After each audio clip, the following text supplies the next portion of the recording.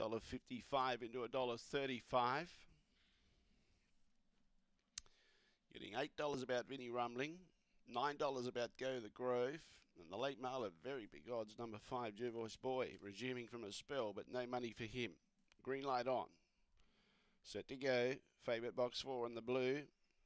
Away, a little bit slow away as per usual, but now accelerates, goes up and charges and bumps would Go to the Grove looking for the lead, but did find a little bit of trouble. Jervis Boy's with it, but now Aston Lancelot goes through and takes the lead. Influencer on the outside, behind those Go to the Grove. Favourite's going to be Too Good, a treble for Chloe, and it's been Too Good Aston Lancelot to beat Influencer and Go to the Grove. Fourth placing behind those, Vinnie Rumbling wasn't too far away with Jervois Boy and Magic Aussie together at the tail end of the field.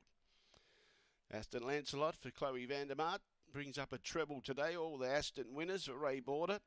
Began only fair, looked like getting squeezed up. It showed good courage to push through between Jervois Boy and Go the Grove, and then took the lead, took control. Influencer was giving it a bit of pepper down the outside, but